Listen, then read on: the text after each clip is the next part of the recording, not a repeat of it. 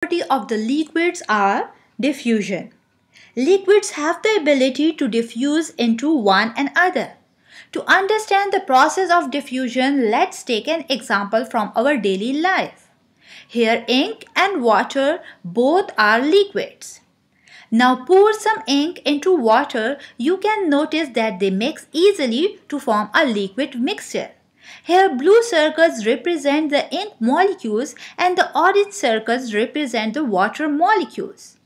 Now the question that comes in our mind that why diffusion takes place in liquids and not in the solid.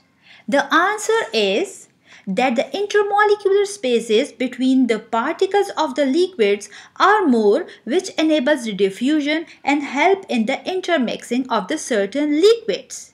And this is not possible in the solids because it don't have the intermolecular spaces in the solids.